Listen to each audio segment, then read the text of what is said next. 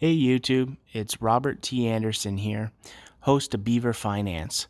Please like and share this video. Today I'm here to talk to you about TFSAs. What is a TFSA, you may ask? Well, that's a tax-free savings account. In Canada, we have registered savings plans. A tax-free savings account is one of those plans. One of the benefits of this TFSA is that it provides tax-free withdrawals.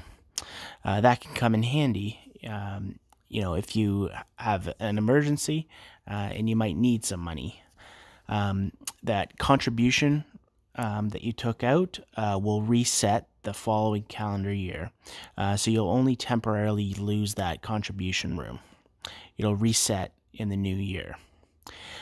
Interest, dividends, and capital gains are typically not taxed in a TFSA. This is great, so you can focus on growing your savings in a number of different ways.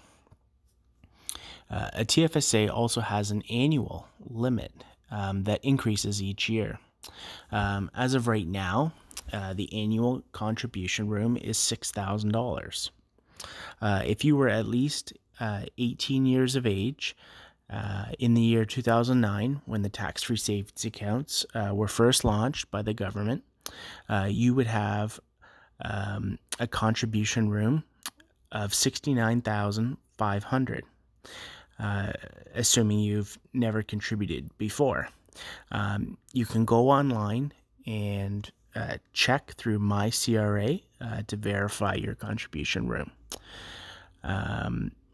Now, any unused contribution room will carry forward from the previous year. Well, I hope you liked our video on tax-free savings accounts. Please like and subscribe, and we'll be happy to answer any comments below.